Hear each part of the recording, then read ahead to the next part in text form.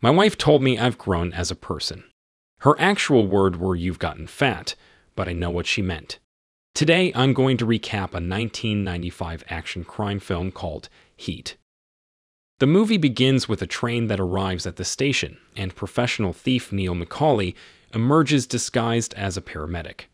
He enters a local hospital where his attire allows him to go unnoticed in the emergency area.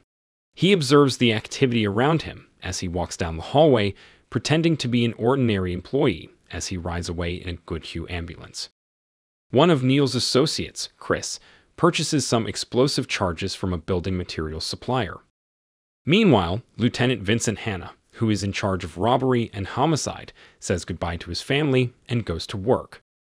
Later, Neil, Chris, and 3 other guys, Trejo, Waingro, and Michael, rob an armored truck from Gage.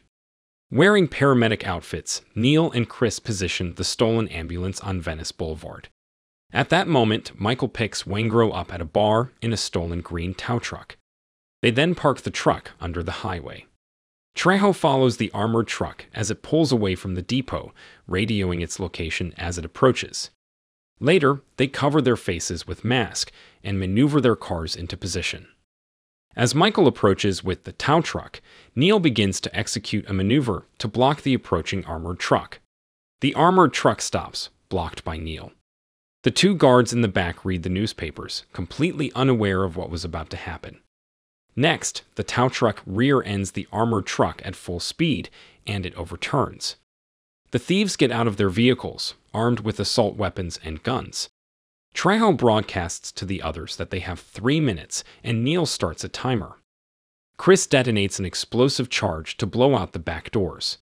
Neil and Michael get into the armored car, pull out the guards, and hand them over to Waingro, who holds them off with a gun.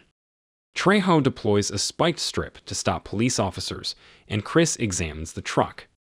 When Neil shouts that he has only 80 seconds left, Waingro becomes enraged and pistol whips the first guard. Chris comes out of the back of the truck after finding the envelope they were looking for, and the boys start to return to the ambulance. Waingro shoots the first guard in the face, while Neil shoots the second. Michael points his gun at the last guard and nods to Neil, after which he shoots him twice in the chest. They rush back to the ambulance. Neil is furious with Waingro for shooting the guard. As the crew drives away from the area, the first police cars arrive from the opposite direction. When the cops fail to notice the spike strip in time, their tires blow out and they collide. As more police arrive, Neil and his team get out of the ambulance and get into a nearby station wagon. Chris places a bomb in the ambulance, destroying weapons and other evidence. That evening, Neil meets Nate, his money laundering expert. Nate informs him that the envelope they stole includes $1.6 million in bearer bonds from an investment company run by a shady businessman named Roger. Nate agrees to arrange a meeting during which Roger will send someone to exchange the bonds for cash. He informs Neil of another job opportunity offered by a man named Kelso, who will pay at least $10 million. Elsewhere, Hanna and other detectives arrive at the scene of the theft and begin investigating. Hanna is able to give a fairly accurate account of the robbery, noting that the people who perpetrated it are unquestionably experienced. He orders his team to begin talking to their informants and fences in an attempt to determine who is handling the money. Later, the rest of the gang and Waingro wait for Neil at a diner in another part of town. Neil beats Waingro up in front of the other diners. He is worried, because the death of the 3 guards will require a more thorough investigation by the police. As everyone leaves, he hits Waingro and throws him to the ground, intending to kill him. As he is about to shoot Waingro, he notices a police cruiser and stops. The police car drives away. When he turns around, Waingro has already disappeared. They search the area, but find no trace of him. At home, Chris has a heated argument with his wife Charlene about the amount of money he brought home after the robbery. It is far less than she expected. The next morning, Hanna and Drucker raid the chop shop of Albert Torina, one of Hanna's informants. After a tense conversation, in which Hanna threatens Albert with jail time, he informs Hanna that his brother Richard will meet Neil at a Koreatown bar at 2 a.m., with a possible lead in the case. Kelso, Nate's associate, meets with Neil. Kelso informs Neil of a new possible robbery, a bank. On some days of the week, the bank holds at least $10 million. However, Neil initially dismisses the idea. Kelso tells him that he knows how to rig the alarm system so that it goes off 15 minutes before they arrive. So Neil accepts the assignment, and Nate provides Roger's phone number. Chris is sleeping on the living room floor when Neil returns to his apartment. He informs Chris that they will recover the money from Roger for the bonds they stole and then take over Kelso's banking position. Subsequently, he arranges the transfer of the bonds. A few days later, he calls Roger and asks him to set up a meeting to exchange the bearer bonds for cash. He is informed that the meeting will be held tomorrow at a drive-in movie theater. Meanwhile, Neil discovers that Charlene is in a hotel with another man, Alan Marciano. He approaches Charlene, warning her to give Chris another chance. Hanna visits a bar and talks to Richard, who informs him about Michael, the guy who pulls off big robberies. Elsewhere, Neil contacts his team and orders surveillance of everyone Michael hangs out with. He goes to the drive-in movie theater, where Roger has arranged the exchange. Soon, the delivery man arrives in a pickup truck. Before tossing the package into Neil's shotgun seat, Neil urges the driver to keep his hands up. Unbeknownst to him, an assassin armed with a machine gun is waiting for him in the back of the pickup. Chris, armed and lurking on the roof of the projection building, spots the assassin and warns Neil. Neil notices the assassin and immediately engages reverse, slamming the assassin into the pickup truck. Chris turns, takes aim, and shoots the pickup. The assassin fires a reckless volley at Neil's car. Neil runs over the shooter with his car after Chris shoots him from behind. Michael notices the driver about to reach the exit and shoots him. Neil checks the package and discovers only waste paper. He calls Roger and threatens to kill him. Neil, Chris, and Michael do not know that Waingro started working for Roger at that time.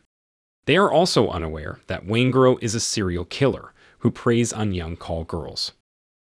Later, Hanna is summoned to a motel where one of Waingro's victims was discovered, stuffed into a garbage can. Meanwhile, Neil and his men carry out another robbery of a precious metals vault.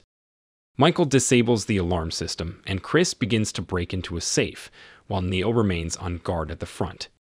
Hanna and his detectives and a SWAT team watch the situation from across the street. One of the SWAT team members sits down and slams his gun against the wall of the truck. Neil, who is standing outside, hears the noise. He realizes that they are being watched and tells Chris and Michael to leave. The three leave empty-handed, and Hanna orders the team to release the gang, as he knows that simple trespassing carries a lighter sentence than actual theft. Soon, Hanna and his team notice Neil and the others presumably looking for another job. When Neil and his crew leave, Hanna and his men rush to the scene to figure out what the next theft will be. He realizes that Neil's inspection of the area was a deception to lure himself and his team out into the open. Meanwhile, Neil photographs the investigators, and thanks to Nate, he is able to identify Hanna and his men. When Neil meets with Nate to pick up the plans for the Kelso Bank robbery, Nate tells him about Hanna, who has a long record of success in apprehending major criminals. However, Neil decides that the risk is still worth it for the heist. On a Los Angeles street, Hanna decides to join a surveillance team chasing Neil. Later, he pulls Neil over for what appears to be a minor traffic violation. He cordially invites Neil to join him at a nearby restaurant. They discuss their dedication to their respective jobs and the limitations of their personal lives. Hanna describes his failing marriage, and Neil confides that he is similarly isolated. Though they admit their respect for one another, both acknowledge that they will kill the other if necessary. Meanwhile, Waingro is silently thwarting the thieves' plans for the bank heist behind the scenes. He meets Roger and says he has something useful for them. Neil's man, Trejo, calls him and informs him that the police are looking for him. Neil teaches him how to confuse the cops and escape. At a diner, Neil notices an old friend, Donald, an ex-convict.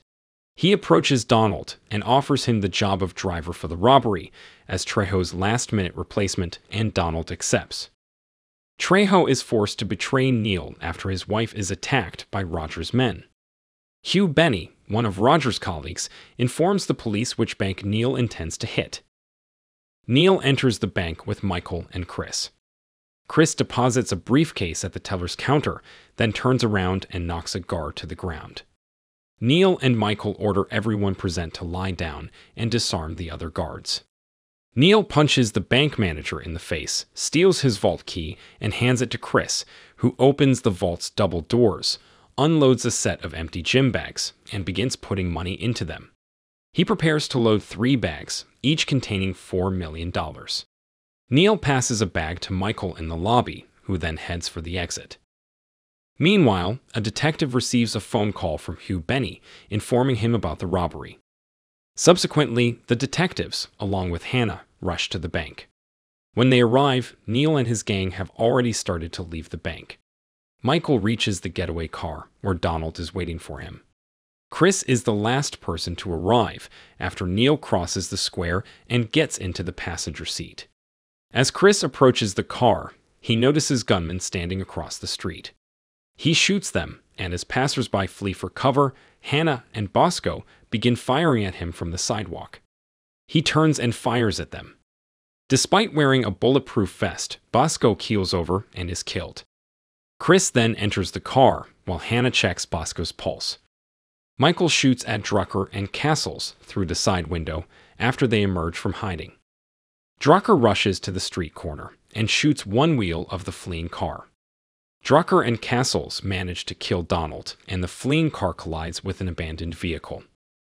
Neil, Chris, and Michael get out of the car as police officers behind the barricade open fire. They return fire as they advance down the road. Michael then separates from Neil and Chris. Chris is the first to arrive at the checkpoint, but is shot in the shoulder by a detective. Neil loads him onto his shoulder and carries him into the parking lot.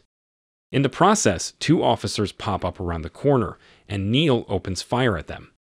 Then Hanna arrives, and Neil starts firing at him but misses.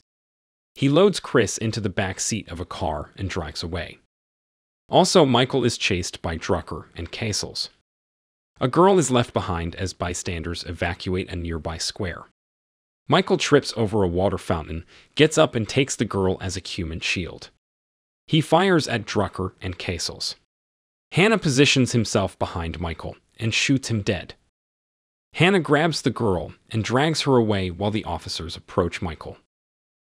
Back to Neil, who takes Chris to Bob, a cooperating doctor who treats the wound.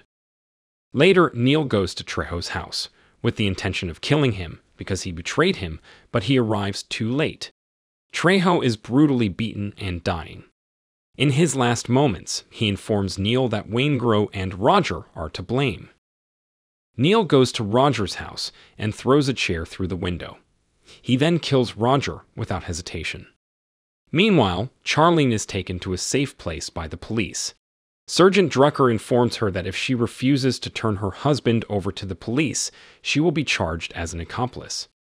Eventually, Chris appears with a new hairstyle as a disguise. Despite their marital problems, his wife alerts him of the police, and he escapes. Neil asks his new girlfriend, Eady, to accompany him leaving the country. Nate planned to flee to New Zealand.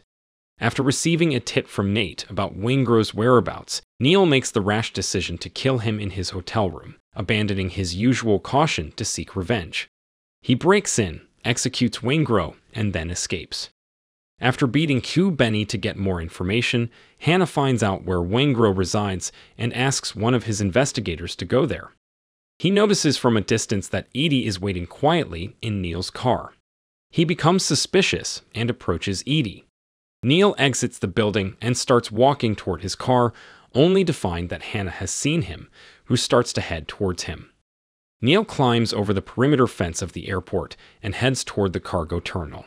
Hanna follows him a short distance away, and the two exchange a few gunshots before Neil flees. Hanna follows him, and the two engage in a tense game of cat and mouse in the dark. Soon, as Neil comes out to shoot, Hanna notices Neil's shadow and shoots first. Hanna shoots him several times in the chest and reaches out and takes his hand, knowing that he has more in common with Neil than with anyone else in his life. Before Neil dies, the two men spend one last contemplative moment together. If you enjoyed this video, don't be shy to hit the like button, and if you disliked it, hit the dislike button twice, just to be sure. It would be best if you watched the whole movie. Thank you very much for watching. Please subscribe for more videos like this.